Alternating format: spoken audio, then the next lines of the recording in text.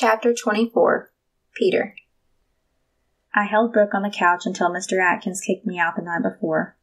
He assured her that he would handle her mom's cremation and all the cost associated with it. He explained all of the steps that needed to be done when someone passed, teaching her as he went. It seemed like everything he said or did was a lesson.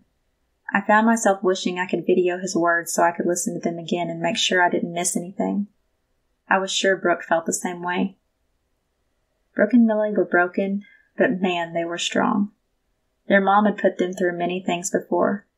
As much as they loved her and grieved her, I felt a tiny twinge of relief.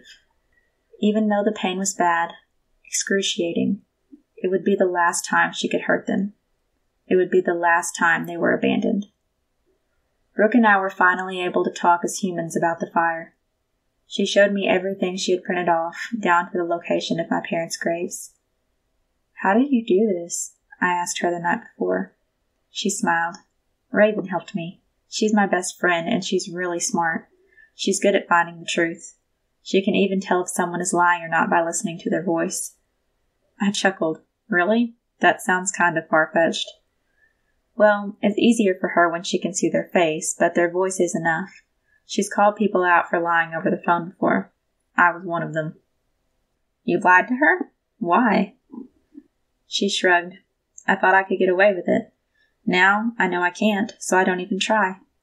She called Raven and talked to her about her mom for a while and let me read her research in private, then came back and let me hold her again when she was done.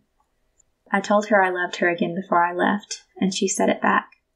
I meant it with every bone in my changing body. As I walked to the cemetery the day after, I wondered who dealt with my parents' end-of-life matters. All of our possessions were burned, but did they leave money behind? Did someone use that money to bury them and pay for their headstones? Was there a funeral? Did people come and grieve for them? She warned me that my name would be on the headstone as well, but it was still jarring to read it. John and Amelia Murphy. Thomas Murphy. The stone was a simple gray granite, sleek on the sides but rough on the top. It looked slightly askew, but I suppose there wasn't anyone around to worry about whether it was straight or not. Our birthdays and the day of the fire were etched in the stone above the words, "Forever in our hearts." "Hey," I said, unsure what to say to them or how to start. "It's me, Thomas." I hadn't called myself Thomas in years. It felt weird, foreign.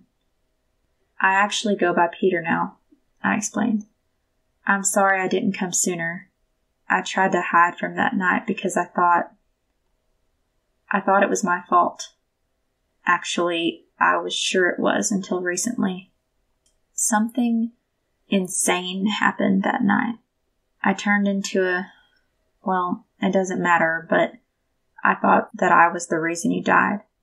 I even went far enough to think that I was the one who killed you, and I couldn't remember it." "Are you even here? I don't know if you can hear me.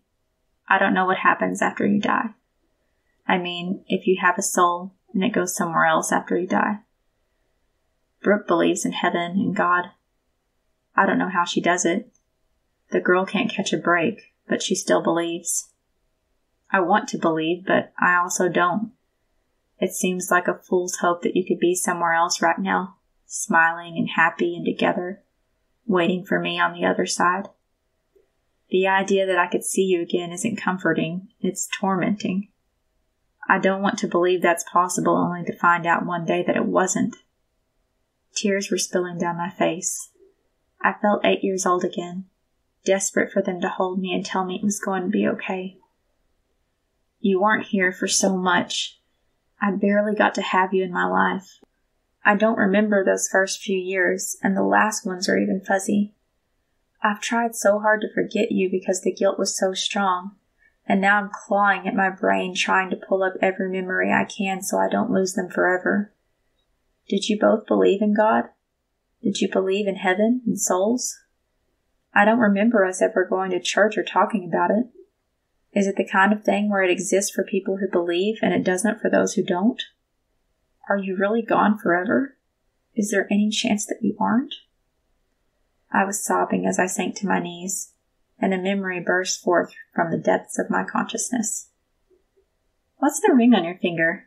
I asked Mom as we shelled peas from the garden sitting on the porch steps. The memory came back with piercing clarity. I could see the ring with a large red oval on her thumb.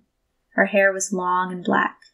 She had it pulled back, but most of it had escaped and was whipping in her face when the breeze hit it. "It's a magical ring," she said. "Do you remember how I told you that magic runs in your blood?" I nodded, but I thought she was full of it. I knew the drill. Santa Claus turned out to be a hoax.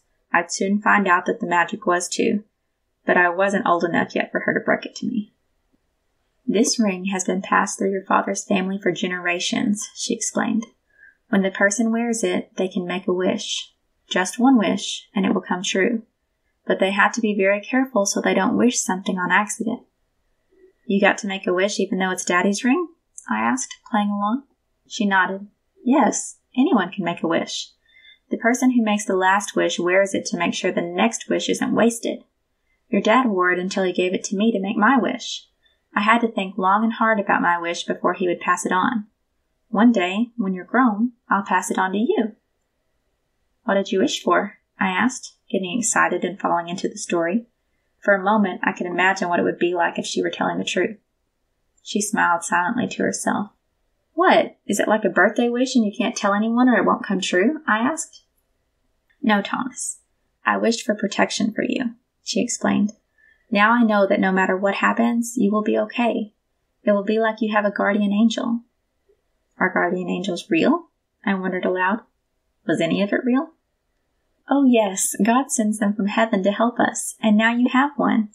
She leaned over and kissed my forehead. I could still feel the pressure of her lips. They felt so real that I almost leaned into them. She believed it was real, and she gave me the wolf. Or God did. I wasn't sure how it all worked. The wolf was my guardian angel.